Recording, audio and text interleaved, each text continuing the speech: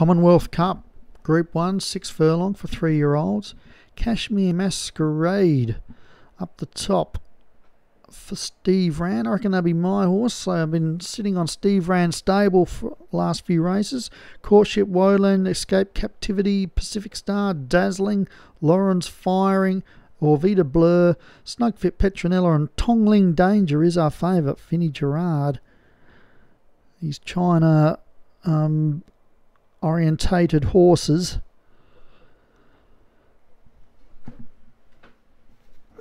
And Cashmere Masquerade jumps out.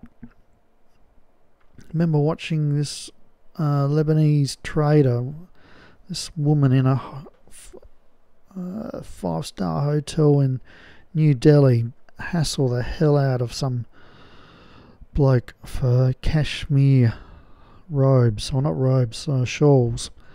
Interesting to watch how brutal she was. Anyway, it's Cashmere Masquerade in front of Escape Captivity, Courtship, Woodland, Dazzling, Orvita Blur, Pacific Star at the 2 furlong. Cashmere Masquerade is hanging on for dear life. Courtship, Woodland and Escape Captivity get up on its outside and take the lead at the furlong. Running on Orvita Blur, but it's Courtship, Woodland and Escape Captivity. And trying to get a gap here is Dazzling. Dazzling's getting through on the fence, but it's going to be too late. And Escape Captivity wins from Dazzling. I reckon the favourite, the pre-race favourite, has flown for maybe 3rd, 4th. But Escape Captivity with a big win.